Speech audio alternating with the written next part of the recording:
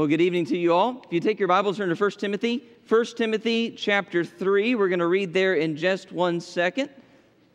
I just want to say really quick that I really appreciate all the young men that we have lead our service. I really appreciate the growth that we've seen in Gray Hilt. He is just a fantastic song leader. And if you've never led singing before, you're not aware of just how difficult it is to lead an unfamiliar song to so many people. And he just did a fantastic job doing that. We really, really appreciate that. Before we begin this evening, there are a couple things I want to draw your attention to, specifically in your family report. I want to let you know that we mentioned this morning in the family report that on March 8th, that is 2 Sundays from today, not next Sunday, but the one after that, we're going to have our Invite a Friend Sunday. And that's going to be a Sunday morning where we try to focus our attention on helping and dedicating ourselves to the visitors that will be in our midst. So it's a wonderful opportunity for you to reach out to that person you work with, that person you go to school with, and invite them to come to services. We're gonna tailor make this service so that it will be beneficial, especially to our visitors. So please pick up some handouts and pick out some Invite a Friend cards in the back. They're under the monitors in the foyer. Please invite somebody to that. You never know the difference that you can make in somebody's life with a simple invitation.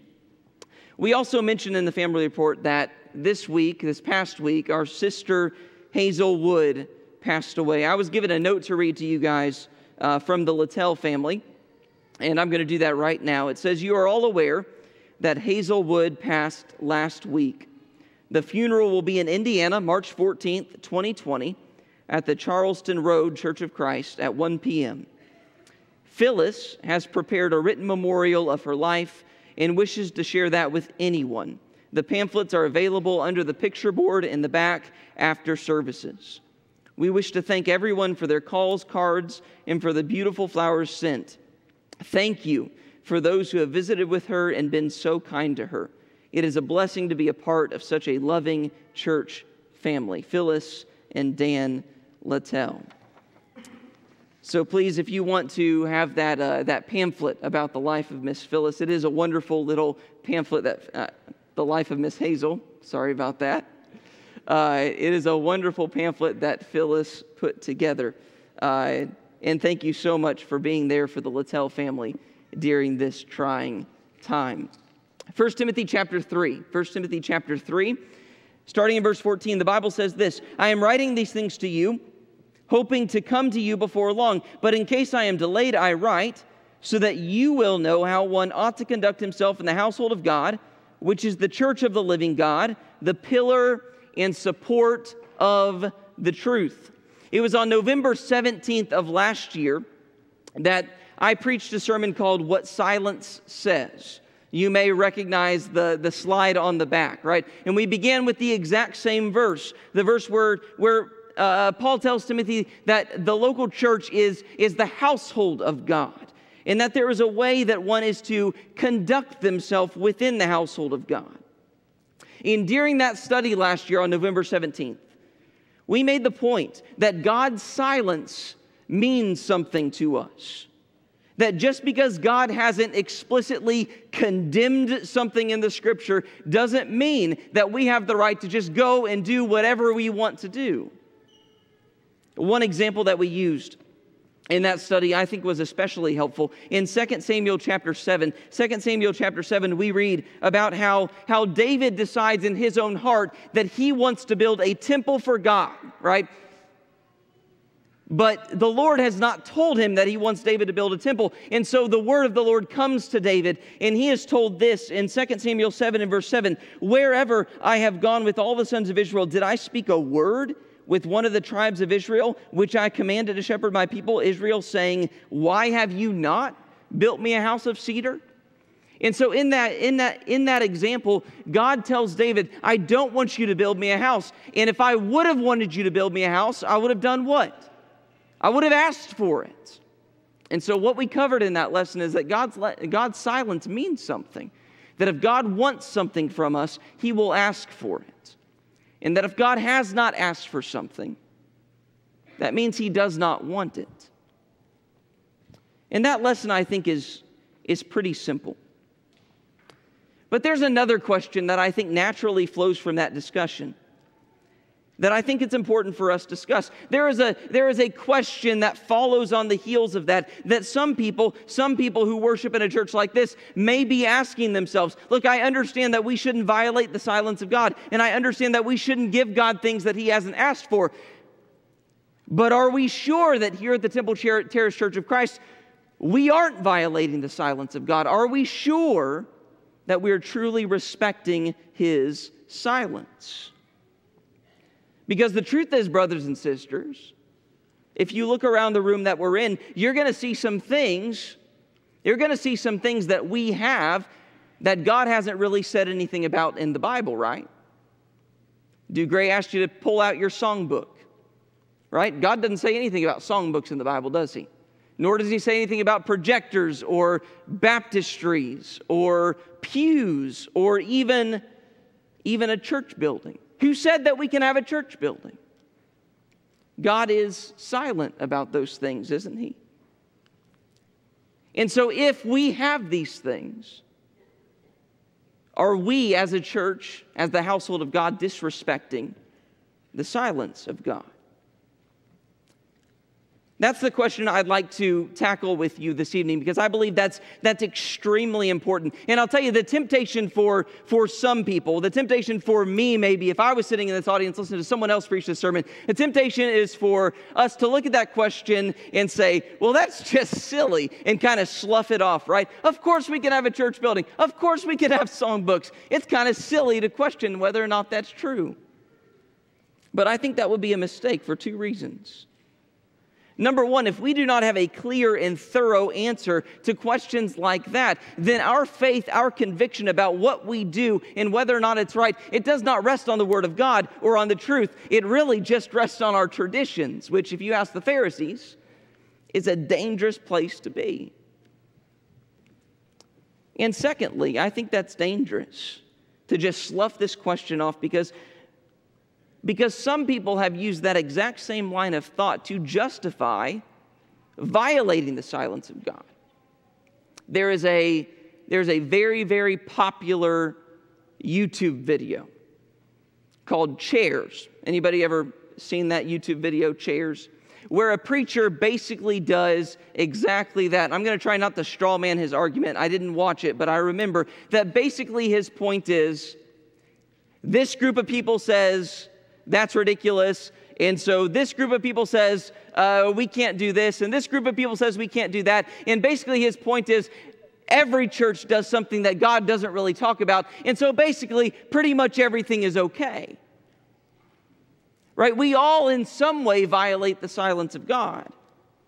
And so we should be able to justify doing just about anything.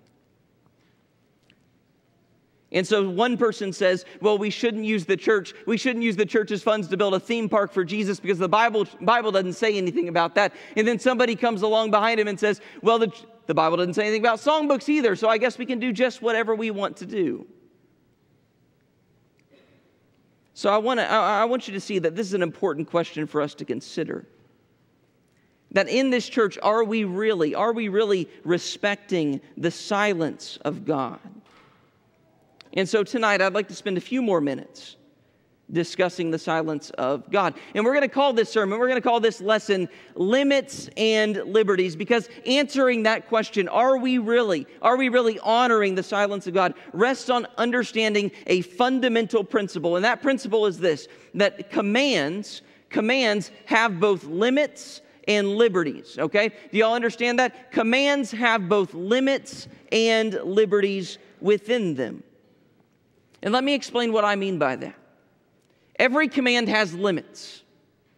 And that means there are choices that have been made that I must honor. When I'm given a command, there are choices that have been made that if I'm going to be obedient, I must honor those choices. For example, let me give this to you. What if you, sorry, that's too early. What if, let's say you're a recent college graduate, and you just started a brand new job, right? You are, I don't know, you became the assistant to the regional manager of some company here in Tampa, okay? And one day, right around the first week of your work, you walk in and you see this note left on your desk. It says, "Bring me a Starbucks white chocolate mocha latte to my office at 10:30 a.m. today, boss." You know, when you move to Tampa, you get notes like that from your boss.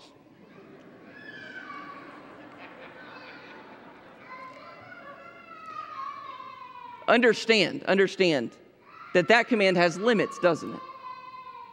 Your boss has specified some things. There are some specific things that you have to honor if you are going to be obedient, right? It's got to be Starbucks. It can't be Dunkin' Donuts. That's not good enough. And it's got to be a white chocolate mocha latte. You can't bring them a black coffee and then be okay with it. And you have to deliver it to the right place, his office. You have to deliver it at the right time as well. And to emphasize the point we made last year when we talked about this, you can't bring him cake pops too. There are some specific things that have been laid out that you have to honor if you are going to be obedient. Every command has limits. And I think that's something that we understand pretty readily. That makes a lot of sense to us. But we also have to appreciate, and we don't always understand this quite as well, that every command also has liberties within it. And by that I mean that there are choices that I have to make that haven't already been made.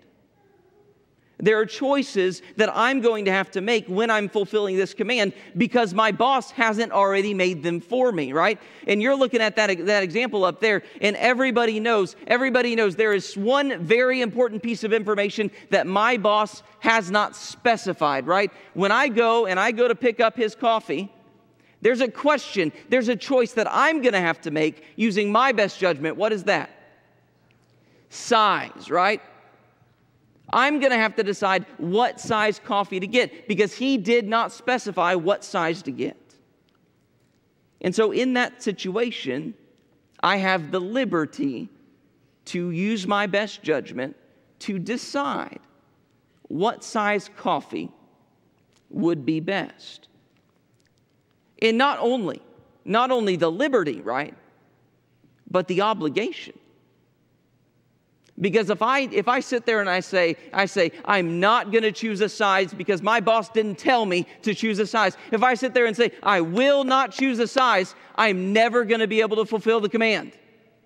That barista is going to be sitting there staring at me with a blank stare, right? Because I need to choose a size. Not only do I have the liberty to decide, but I have the obligation. That the only way I can fulfill this command is if I use my best judgment to make this decision. And so understand that when we talk about the liberties within a command, we're not talking about running off and getting myself involved in something that my boss didn't ask for. Instead, we're talking about how do I accomplish what God or my boss has asked me to do when he hasn't been specific. Does that make sense? We're not talking about bringing your boss a steak when he asks for a coffee. We're talking about you choosing what size coffee to bring when he didn't specifically tell you. And so that's the fundamental principle that we have to appreciate, that within a command, there are both limits and liberties. And here's what I want you to understand, that within a command, you have the liberty to choose what you think is best, so long as you honor the limits of the command. What I'd like to do now is I want to show you that that's not just something that I made up. What I want to show you is a good example of that you see in your Bible. This is what we see in the Word of God. This is what we see from God's people when they are fulfilling His commands and honoring His word. What we see is that we have the liberty to choose how to fulfill commands so long as we honor the limits of the command. And if I can take you back to that story that we began with, the story of the construction of Solomon's temple. I contend that this is exactly what we see in this story. That regarding the temple that Solomon was going to build, there were limits that could not be violated. There were limits, commands that had to be honored. But there were also decisions where Solomon had to use his best judgment because God had not been specific. And so I want to show you this. You'll remember what we said at the beginning regarding Solomon's temple. That the first idea for building this temple was not in the heart of Solomon. It was in the heart of his father David. And in 2 Samuel chapter 7, God tells David, I don't want you to build this temple for me. I want a temple, but I don't want you to build it. And in 2 Samuel chapter 7 and verse 12, God tells David this. He says, when your days are complete and you lie down with your fathers, I will raise up your descendant after you, who will come forth from you. And I will establish his kingdom. He shall build a house for my name, and I will establish the throne of his kingdom forever. And so what I want you to see is that David wanted to build this temple, but God put a limit on that building project, right? God said, I don't want you to build it. I have a specific person in mind. And that person is going to be David's son, Solomon. But that's not the only thing we see. We see also that God had a specific plan for this temple. If you advance the story to 1 Chronicles chapter 28 in verse 11, at that time David is older. And Solomon is now growing into a man. And in chapter 28, David addresses an assembly of officials and princes and commanders. And at that time, he says this, or the Bible tells us this, then David gave to his son Solomon the plan of the porch of the temple, its buildings, its storehouses, its upper rooms, its inner rooms, and the room for the mercy seat. And you look at the rest of the verses, we don't have time, we don't have a space to put them on the board, right? And you would be really bored because he tells all the way down into verse 18, he's talking about all the specific details of this plan that David gave to his son Solomon. And then in verse 19 it tells us this, all this, said David, the Lord made me understand in writing by his hand upon me all the details of this pattern. So what I want you to see is that when Solomon went about building the temple, God had a specific plan in mind. There was a specific way it was going to work. There were going to be specific pieces of furniture within it. God had a specific plan, a very detailed plan for the temple. And not only a plan, but he also had a specific place in mind. After Solomon builds the temple, he stands up before the people and he addresses them as they are dedicating the temple to God. And he says this in 2 Chronicles chapter 6 and verse 6, that God said this to Solomon, but I have chosen Jerusalem that my name might be there. And I have chosen David to be over my people Israel. And so what I want you to see is that there is another limit that God put on this building project.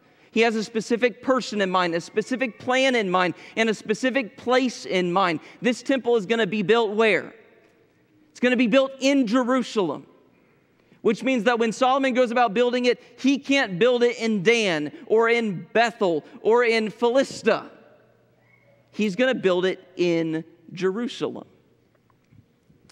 And not only does God have a person and a plan and a place in mind, but he also has a specific purpose in mind. In 2 Chronicles 2 and verse 4, the Bible says about this temple that it will be to burn fragrant incense before him and set out the showbread continually.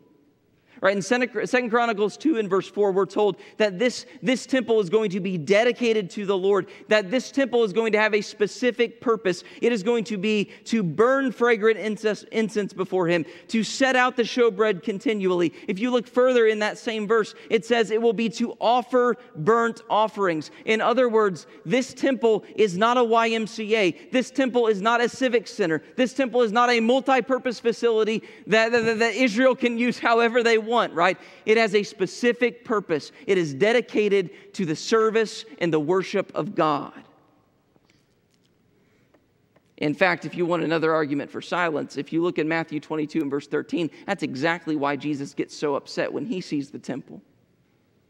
because it was meant to be a house of prayer, but it became a den of robbers. But I want you to see that Solomon's temple had several specific limits, several things that God specifically said he wanted: a specific person, a plan, a place, and a purpose. And it's obvious. It's obvious to you and to me that if Solomon decides to do any of those things differently, he becomes disobedient, doesn't he?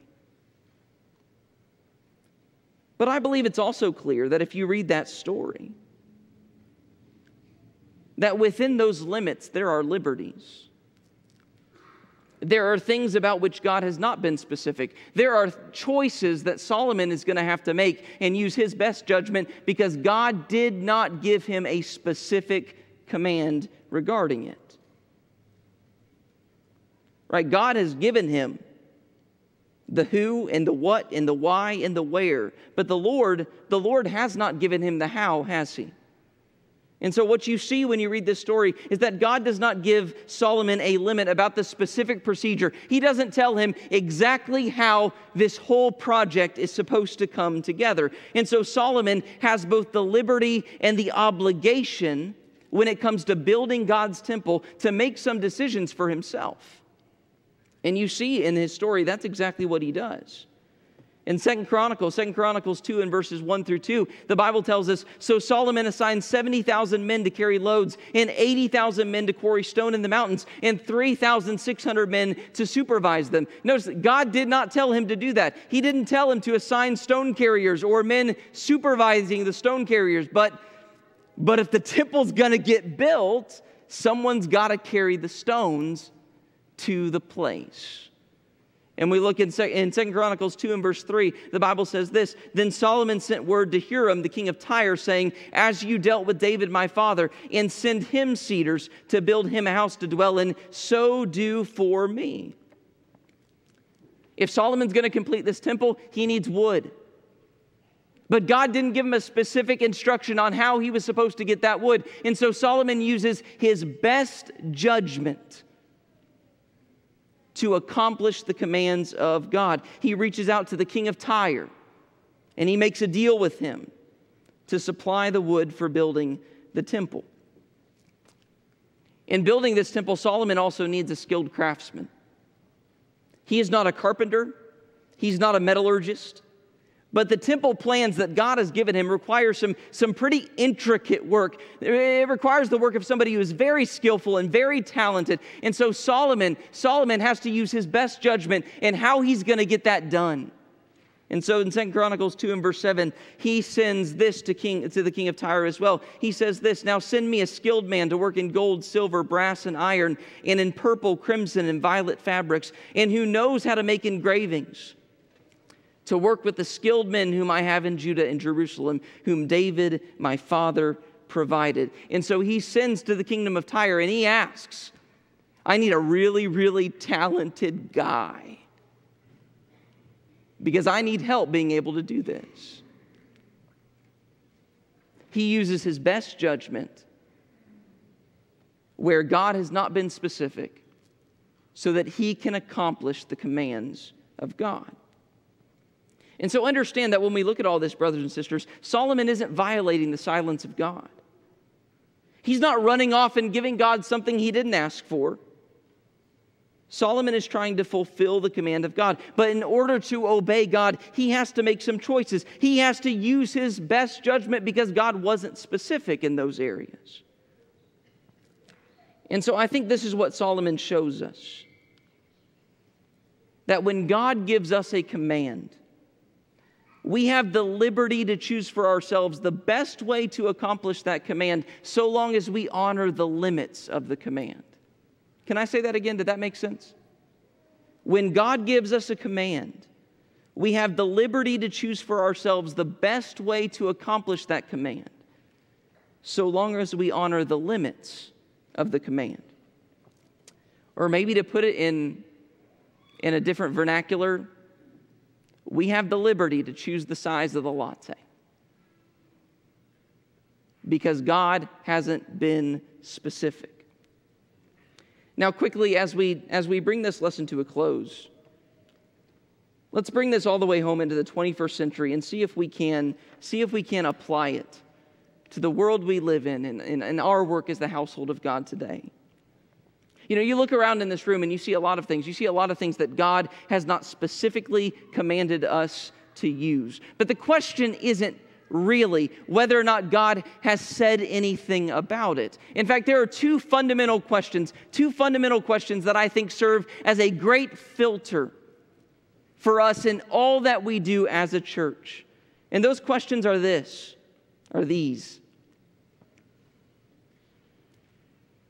Number one, are we striving to fulfill a command of God with this thing that we're using?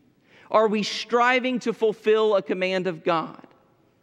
And number two, do these things honor the limits within the command that God has given us? Every command has limits and liberties, and we have the liberty to choose for ourselves the best way to accomplish God's command, so long as we honor the limits. And so those are the two questions that we need to ask ourselves. When we have something, when we're using something, are we using this thing because we are really trying to accomplish a command that God gave us? And in using this thing, are we violating any of the limits He has laid down within that command? And you know, there are a lot of directions we could go from here. There are a lot of different things we could talk about. But for the sake of time, I just want to look at one example. Just one example before we bring this lesson to the close. And this example really is the sticking point for a lot of people. I want you to think about the example of this church building as a whole. Because a lot of people who might say that this church is violating the silence of God might look at this building and say, look, God doesn't say anything about building a structure like a church building to worship in, and so this church is violating the silence of God. We are not giving Him what He wants because we built a church building and He didn't say anything about it. And so we have to ask ourselves the question, does this building violate the silence of God? Well, let's run that through the filter of these two questions. What's that first question? In building this building, in using this church building, are we striving to fulfill a command that God has given to us? And the answer to that is yes, right? In Hebrews chapter 10 and verse 25, the Bible tells us, the Bible commands Christians that we are not to forsake our own assembling together, as is the habit of some, but encouraging one another, and all the more as you see the day drawing near. God tells us as Christians, as the New Testament church, I want you to assemble together. I want you to meet together. I want you to worship together and partake of the Lord's Supper together. I want you to assemble. And so if you asked any of the elders of this church, why do we have a church building? They would tell you, it's because God commanded us to assemble together and we're trying to fulfill that command. This is where we assemble. We're striving to follow the commands of God. Now let's run that through the second question. Does building a church building honor the limits of the command to assemble? Have we violated any of the limits that God has set down about this assembly? And you know, if you think about it, you read your Bible, you quickly find out that when it comes to an assembly like this, there are a lot of limits that God has placed on an assembly like this. There are limits on what we should do, right? On how we should worship Him and the things we should involve ourselves in. There are limits on who should do what, right? You read that all over the place in 1 Corinthians chapter 14. There are limits on how things should be done. But what I want you to see, brothers and sisters, is that when it comes to the assembly of the saints, there are no limits that God has placed on where we are to assemble. No limits whatsoever. Now, somebody in this audience is thinking to themselves, well, Jonathan, actually there are. Because when you open up the New Testament and you read about the New Testament church, guess what you find? You read that there was a pattern established by them, right? The New Testament church, they all met where? In each other's homes, right? And so shouldn't we do that? That's the pattern laid down for us. They met in each other's homes, and so that's what we should do too, because that's the pattern.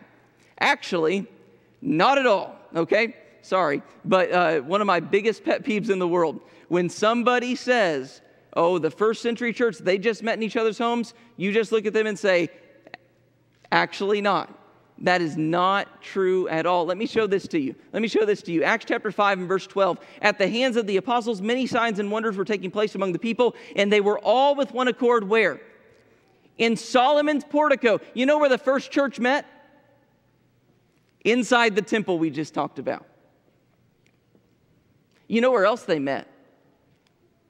In Acts 22 and verse 19, Paul says this. He says, and I said, Lord, they themselves understand that in one synagogue after another, I used to imprison and beat those who believed in you. Now, Paul is saying in Acts 22 in verse 19, he's saying that he used to go persecute Christians. Do you notice in that verse where he found them? In synagogues, right? They used the old Jewish synagogues to meet together. Not just one another's homes.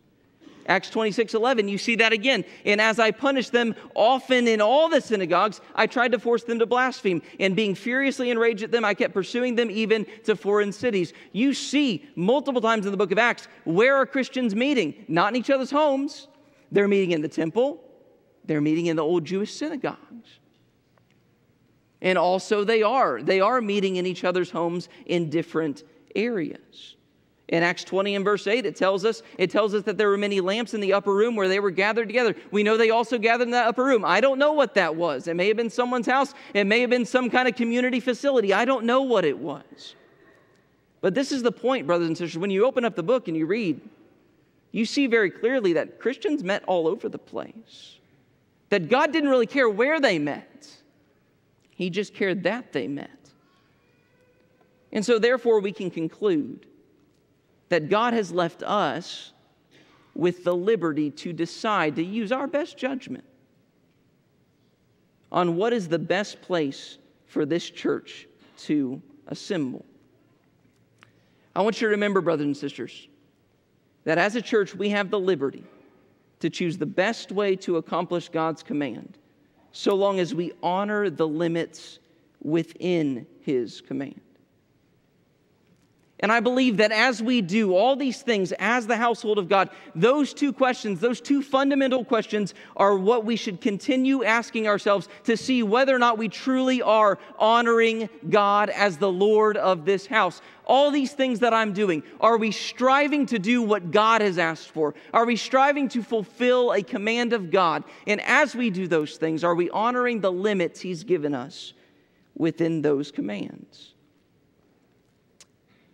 Perhaps better stated, are we bringing God a steak when He asked for coffee? Or are we simply choosing a size when He hasn't been specific? And I think with those questions and with an honest heart, we can truly, as the household of God, give Him what He deserves. And remember that as God's household, that is what we're striving for. We're striving to give Him what He deserves. And that means honoring His silence, as we talked about last year. That means not going off and getting ourselves involved in things that He never told us to get involved in. And it also means exercising our wisdom and our liberties to accomplish the will of God as best we possibly can when He hasn't been specific. Let us do all we can as the household of God to honor Him as the Lord of the house. The Bible also teaches us there is a pattern for the New Testament church. There's also a pattern for how we are to be saved. There's a way that God told us to do that. And that is that if we believe Jesus Christ is the Son of God and we're willing to repent of our sins and confess our belief before men, then we need to be baptized in water to have our sins washed away. That is the pattern. That's how we're added to the household of God. So if you need to honor Him in that right now, or if we can help you in another way, please come to the front and make it known while we stand and while we sing.